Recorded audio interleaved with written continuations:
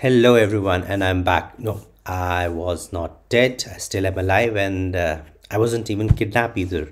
I actually was working on a very cool project for one of my clients. It's a bot of bots using Power Virtual Agent. For those who are not aware, Power Virtual Agent is actually the latest offering from Microsoft, wherein end users, non-technical people, can also make chatbots and expose them to their end users. So mostly think about IT guys answering how to reset my password, how to order a new laptop, or HR people creating their own bots, answering user queries like what are the leave requests and so on and so forth. Pretty easy to do for end users. The project was about creating one middleware which can consume all these PVA applications. The problem with Power Virtual Agent as such is that every new bot is a different chat window for an end user. So think about it this way.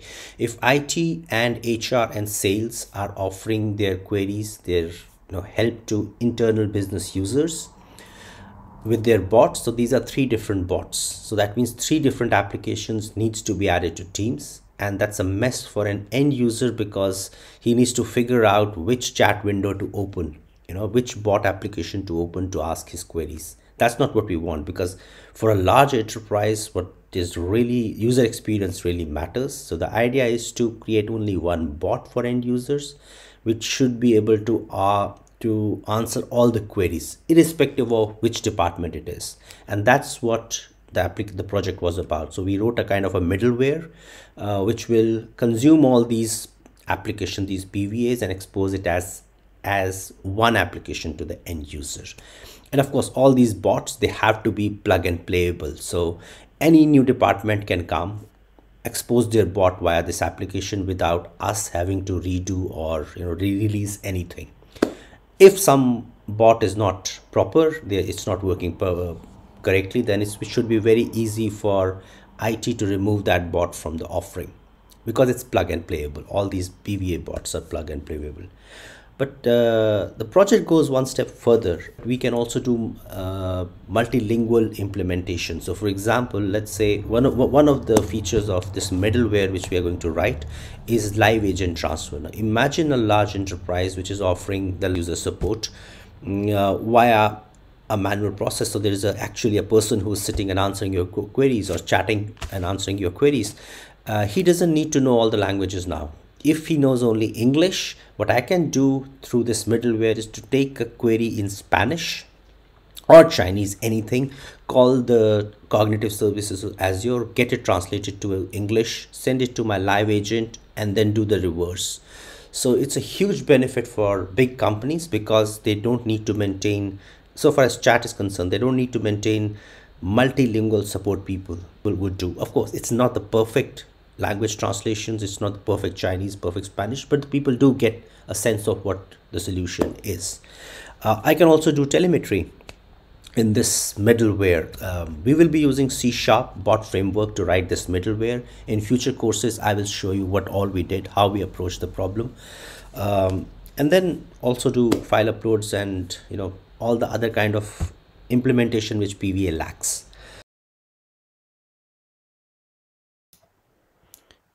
So this is the overall architecture of the project. On the left side stands the user. He's interacting with the whole thing in a Teams, only one application.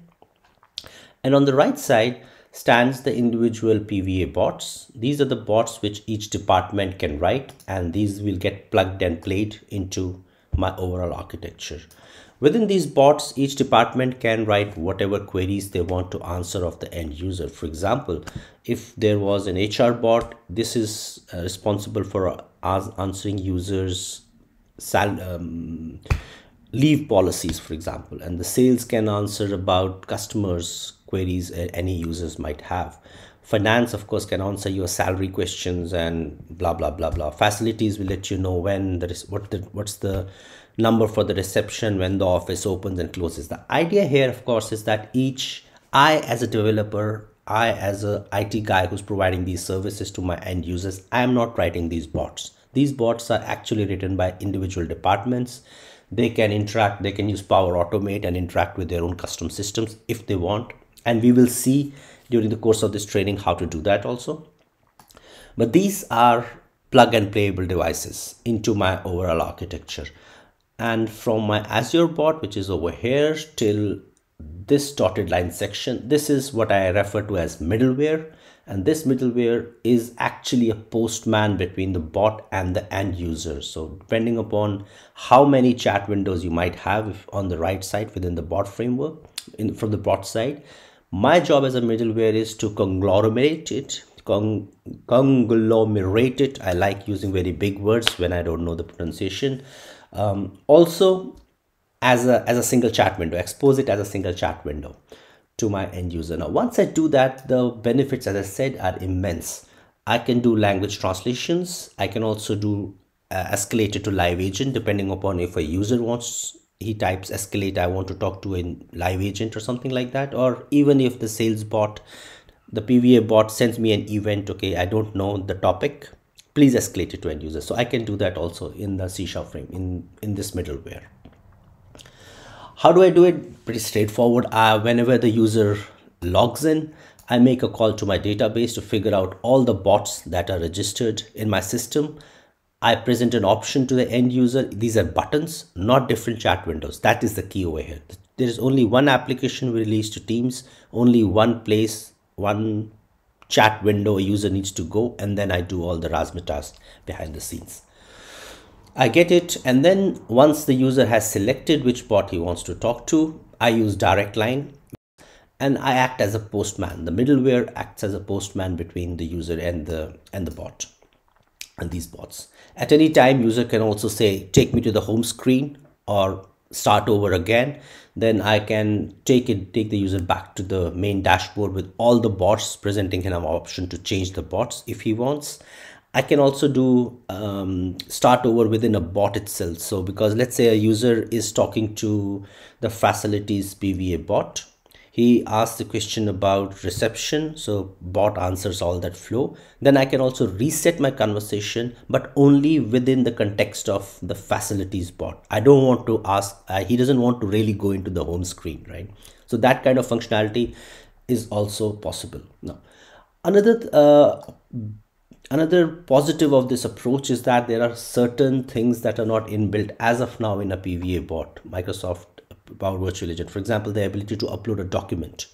In my case, let's say we would like the end user to upload their CVs. That CV cannot be uploaded because PVA doesn't natively support it. So how to handle that scenario with the help of a middleware, that is also implemented over there, and we will see how the whole thing works it out. But that's pretty much the central idea of the whole project.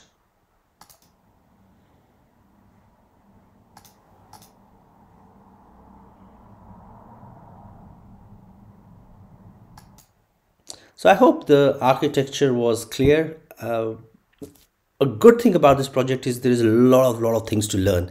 Power Virtual Agent, of course, yes. And then we will also be using Bot Framework C#, which is actually what I call a middleware. Pretty cool. If you're as a developer, you're gonna love it. It's very similar to .NET Core, so that means we'll also be learning .NET Core in our future courses. Socket programming, direct line API. Direct line API is basically how these bots communicate with each other, skill transfers, and blah blah blah blah blah.